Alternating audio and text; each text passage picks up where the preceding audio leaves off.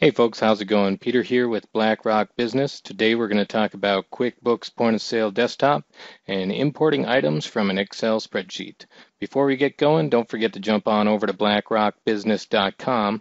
We'll fulfill all your needs for QuickBooks and Point of Sale, as well as going over some tips, tricks, blog posts, payments, payroll, all the things you need to run your business. First of all, I'm going to jump into an Excel spreadsheet that came out of somebody else's point of sale. Has all sorts of products, things in it. You're going to pay close attention to the headings of the columns. And so you're just going to take a little snapshot of your Excel sheet before you go and try and import it so you know what's what. I've got departments, I've got supplier, which would be like a vendor. This item column here, it looks like, is a lot of different numbers and codes that stand for these products. So I'm going to keep that in mind. And then description, it looks like this is actually the name of these products. And we've got quantity, cost, price. That should help us out. All right, so I've got an idea of what's in this spreadsheet. Go back to point of sale, file menu, utilities, import. On the import, we're going to hit next, and we're doing inventory items. And this will probably be on default template. The default template is something that you can get out of this point of sale, and it'll have all the different columns that you can import to QuickBooks Point of Sale. You can fill that out if you're just building your inventory to start with. I already have a file that's all created and stuff, so I'm going to use custom file. So which file? I'm going to browse to it, grab it. I'm going to select the worksheet, which is the only worksheet in this workbook, item value list. And my data starts on row 2 because I had column headers.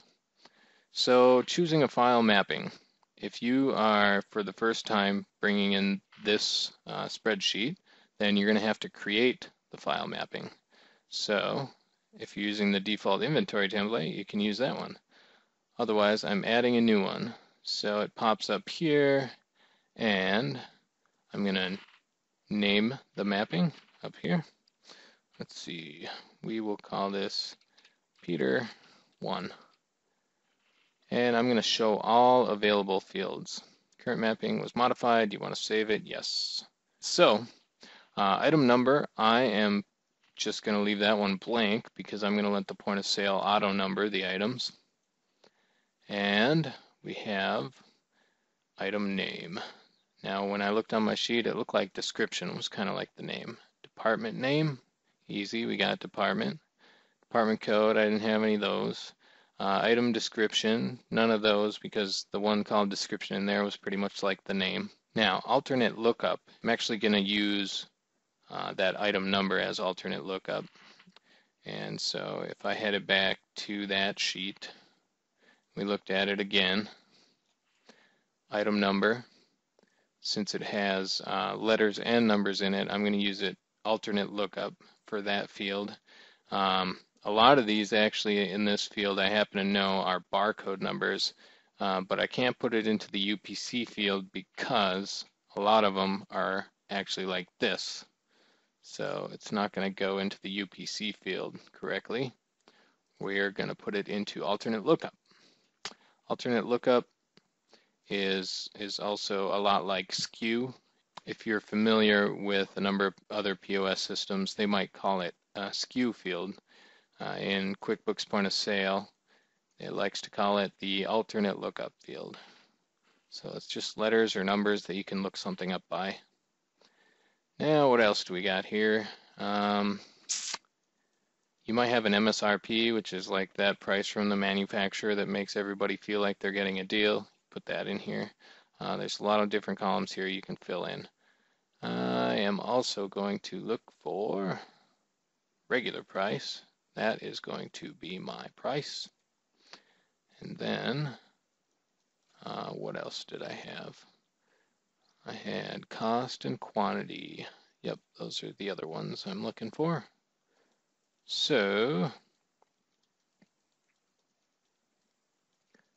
quantity 1 is going to be my quantity.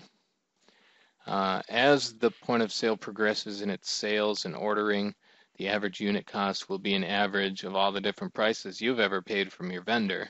But right now, since we have a starting cost to put into that, we're going to put that into average unit cost, and that'll be calculated along a timetable in the future. So I'm going to save my mapping of Peter 1. Save. Okay, and I'm going to hit next. And during the import, what field should point of sale use to determine if the record already exists?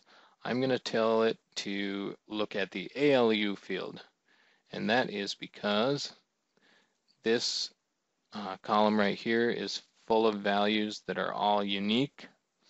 And if any of those values are already used by an item on my item list in the point of sale already, it will just update the information for that particular product. So when duplicate records are detected during import, I am going to replace existing data with import data, including the blank fields. No, ignoring the blank fields, because we don't want it to import blank fields over information that's already there. If an item has no department, then where should I put it? I'm going to put it into the system department. Next.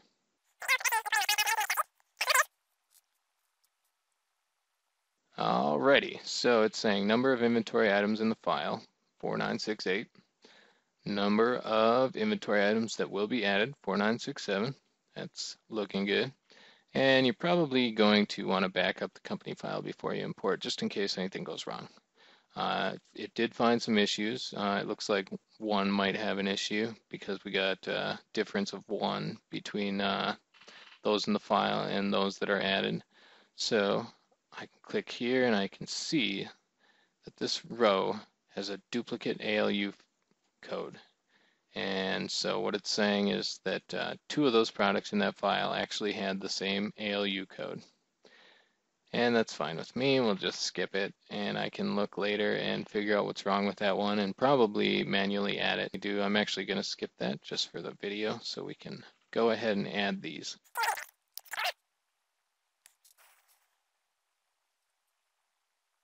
And there we go. The inventory item import is complete. Close. Now if I open my item list, we have all sorts of Al's Sports Hut stuff, and we have all my gardening stuff that I just imported.